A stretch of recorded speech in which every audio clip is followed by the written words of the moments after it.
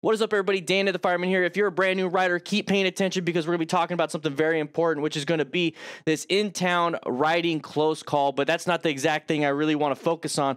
I want to focus on this motorcycling cornering crash that happens to so many beginners out there because they're not truly paying attention to their skill level. But if something bad happens, make sure you grab yourself a moto rescue kit, which is on motorcycletrainingconcepts.com. It's on pre-order right now. They're probably sold out by the time you see this, but we might be getting more. Let me know if that's what you want. Check it out. Links in the description. With that said, let's get to class and have a good time. All right, so we're moving through here. Fear de Jin 9, like a genie, right? So, good braking. That person's a dum-dum. But we see that all the time, right? Now, this I wouldn't do because that puts you in a dangerous position, right?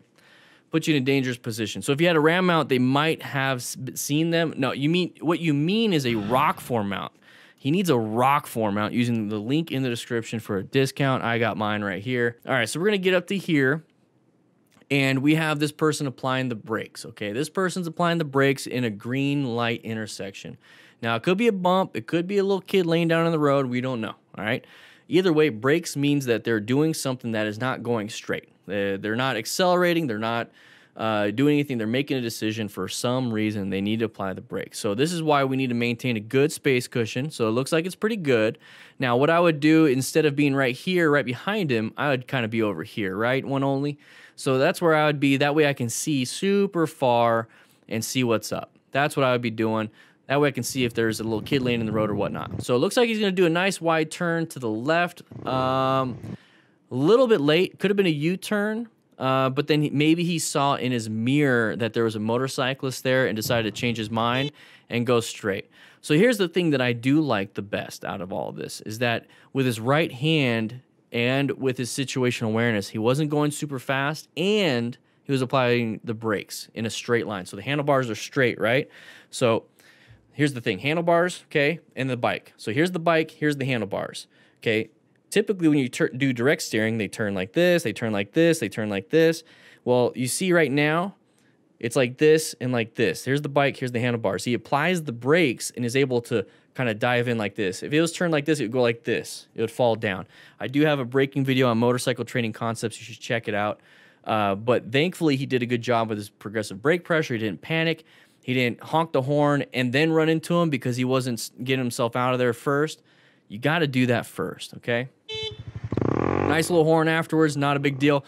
Now, maintain your space cushion after the fact. I understand you're pissed and you don't know what this guy's going to do, but here's the thing. I'd rather watch a dum-dum than have a dum-dum behind me.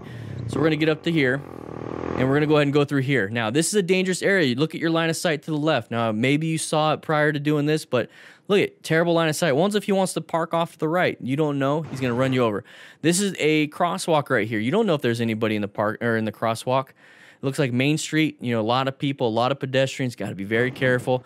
Also, people wanting to cross, maybe somebody wants to pull out. You're so focused on the car that was being dumb, you don't know if there's somebody else out there possibly getting you in danger. So we're going to be riding cornering. It's very dangerous for motorcyclists, especially those on cruisers, I guess. I don't know. I'm just saying that. Oh, a little loss of traction. Oh, well, pay attention up front, too. You got through one. And that's a high side. It does not look like he had full gear, so hopefully he's fine, but possibly some road rash, maybe some impacts to that right shoulder, maybe lost a little bit of his tattoo. Here's the thing. If you guys spent thousands of dollars on your tattoos, don't you want to keep them? Put some sunscreen on it, moisturize it, get it touched up every couple years, wear gear so you don't rip it off, all right? All right, so here's the thing. We're going to be riding around. We have a corner coming up. We have an amazing vision. There's absolutely no reason to get kneed down and possibly get black belt, but we're going to be moving forward because we should be going at an appropriate speed. We should be doing slow look, press, and roll. We should be slowing down before the turn.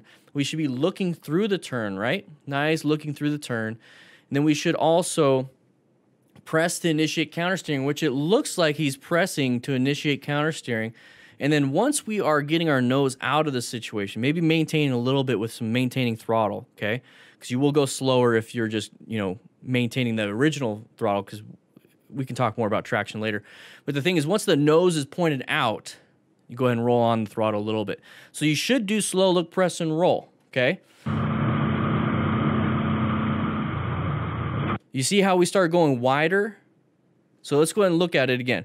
Look at where we're at right now. So this is the moment we enter in. We're in lane position 2. This is where we also have to maintain a good line. Look how far we're starting to travel. We're starting to travel on the outside. Look how far we traveled on the outside. Do you think we might have been going a little too fast for the area?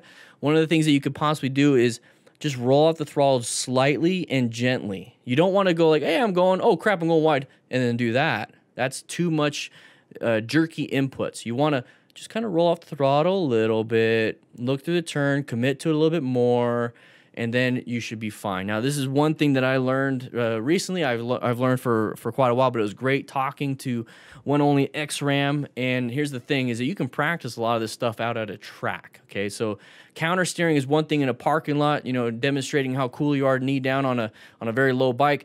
The thing is, in order to actually show those fundamental skills at high speed, you have to practice it out on a track, and you can actually get some good coaching doing that. So this right here is exactly why you should be going to a track.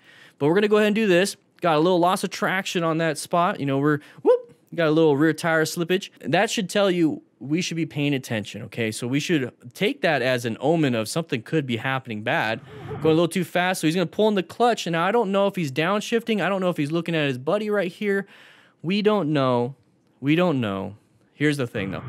He held in the clutch, and now when we look up, guess what? The turn is still turning. We're not. We're starting to go wide. And now look at all the gravel we're going to hit. So we're going to lose traction. There's that rear tire sliding out because the rear tire is still spinning, right? We lost some traction. If we fell down to our left, that would have been a low side, but now it's going to gain traction. You see how it's back and forth, back and forth? Well, guess what? We're going to gain traction right now. Let's go ahead and slow speed it. Gain traction. Oh, no. There's that high side. Very, very dangerous. A Honda Shadow, so I can't make fun of Harleys on this one. Not massive amount of gear, okay? So we're going to go and we're going to get launched. So all that momentum is thrown out that way, and we hit the right side. We got white lights. We got knocked out. We don't know. Hopefully he's doing fine, but that impact with no gear is going to be on that right shoulder, left hip, right hip. He's going to start tumbling. His hands, arms, everything. Tattoos ripped off. Hopefully he's got a full-face helmet. If not, hopefully his face is doing fine because he probably has one on his head. Therefore, he had the camera. But we're going to go ahead and start tumbling. We start getting hurt. Hopefully he's doing fine. All of that leading up to it needs to be practiced ahead of time so that this doesn't happen. We also need to navigate these types of things. We need to understand corners are dangerous just like intersections. Riding a motorcycle takes skill. You can't just hop on one and call it a day. Woo. Guys, if you like this kind of stuff, we do this every Tuesday and Thursday on this channel at 3 p.m. Mountain Standard Time live. So make sure you check that out. But if you want to check out some other things like this video right here or this video right here, please do so. It supports the channel. Click that like button, by the way. Check into class. Anyways, I'll be seeing you around.